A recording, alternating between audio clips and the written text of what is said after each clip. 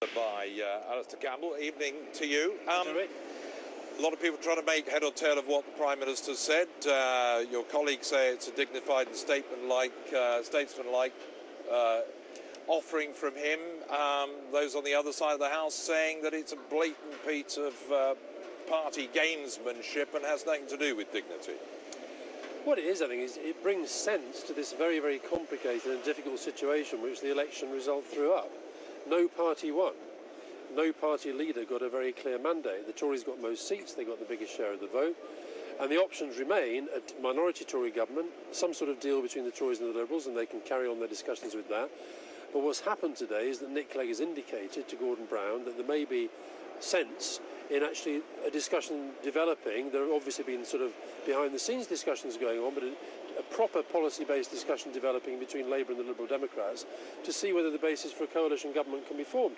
And I think actually a lot of people will feel that's not about, if that materialises, is not a bad outcome from this election.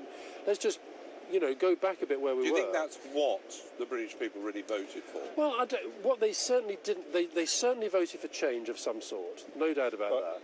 Let me finish. They voted for change of some sort. I thought you wanted to have a discussion. No, I wanted to answer Jeremy's question, if I may. Oh, right. They wanted change of some sort. They did not go for David Cameron, despite the utterly slavish media support that he got, despite all the money from Lord Ashcroft and his friends, despite the fact that we'd had the recession and so forth. They didn't really want Cameron. There's obviously been, Gordon accepts that there was... Well, he appeared to be their least worst option. They certainly didn't give Gordon Brown a ringing endorsement. What Gordon said was no party leader and no party won the election. Let's be clear about the facts of the election. In the election, if we take three main parties... Yeah. There is one party that lost both in terms of share of the vote and seats, that is Labour. There is one party that is behind the Conservatives. And on top of that, we've now got a Prime Minister who wants to stay on for 4 months, but is saying he's going to resign in 4 months' time.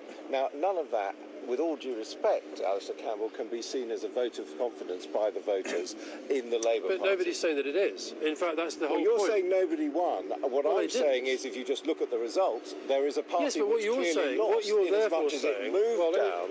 What you're saying, though, is that, look, David Cameron didn't do that much better than some of his predecessors, but I accept he got more seats and a bigger share of the vote.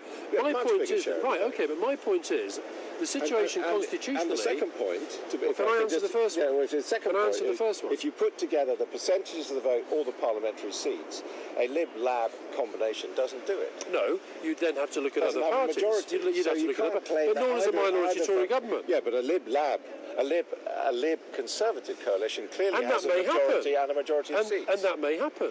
Yeah. And all that's happened why not do today... what Malcolm Wick says and just go quietly, accept that you lost this election? Why not do what David Blunkett says and accept that you lost this election? Well, because I don't think that would be the right thing to do, because I don't think that's the verdict that the public can deliver. National interest is actually what you're seriously thinking about in this. Yes, the nation needs 4 more months of Gordon Brown limping on until he resigns. Adam, I know that you've been sort of spending the last few years saying Gordon Brown's dead meat and he should be going anyway. I'm not just saying that. Well, show me where I said that once. Adam, I don't want to go and are you saying in the national interest what the nation needs is 4 more months of Gordon Brown? I am saying there are three options. I am saying there are 3 options. One is a Tory minority. None of them are perfect. One is a Tory minority government. That would be perfectly legitimate, okay? It wouldn't be terribly stable. It might not last very long, but it's legitimate.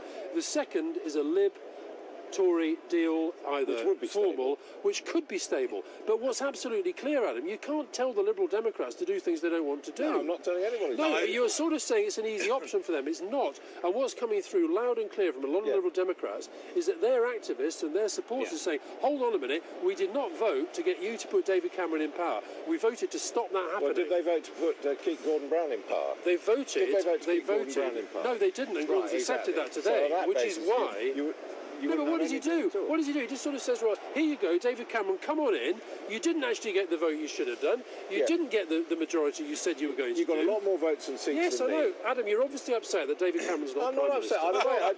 You are. You probably are. Don't keep casting aspersions on what I think. Calm down. I am commenting. Don't keep saying what I think. This is live on television. No, don't keep telling me what I think. This is what you do. You come on, you say no one won the election. Alistair, No, don't. You talk to me. I'm fed up with you telling me what I think. I don't care what you're fed up with. I don't care what you're fed up with. You can think what you like. I can tell you my opinion. Don't tell me what I think. I will tell you why I think you're reacting Alistair, you're being No, very... I'm not, Jeremy. you are being a bit provocative here, and unnecessarily well, sometimes politics is about passionate things. He is saying Gordon Brown is no longer legitimately in Downing Street. I'm saying if you look at the performances in the elections, Labour did worse than the Conservatives. No, and I'm saying to you, no, they got more seats. Of course they did. The Tories got more seats. So you do accept it? Yes, but equally, Gordon Brown is constitutionally perfectly entitled to be Prime Minister. Just tell me Let me finish this point. He has managed this situation, I think, perfectly properly. He's today announced he will not be the Prime Minister. Can I ask you a simple question? Yes. Why hasn't he had a cabinet meeting before making this offer? He's about to have a cabinet meeting now. Yeah, but he hasn't had it now. He's spoken to his cabinet. He's spoken. Why haven't you had a meeting of the Parliamentary Labour Party like the Liberal Democrats and the Conservatives have had? In other words, I didn't know you were so concerned about our procedures. You, totally unelected, have plotted this. Me? Yeah. And you're elected. You're up here speaking about him. No, but maybe that's because the minister's going to a cabinet meeting. He's got a parliamentary party. You're the one who cooked it up. You're the one who's cooked this up with Peter Mandelson. Let this debate carry on later. Calm down. Well, Let's just remind you think I don't care about Gordon it? Brown said a few minutes ago that seems to have led to this latest round of debate. This is Gordon Brown's statement.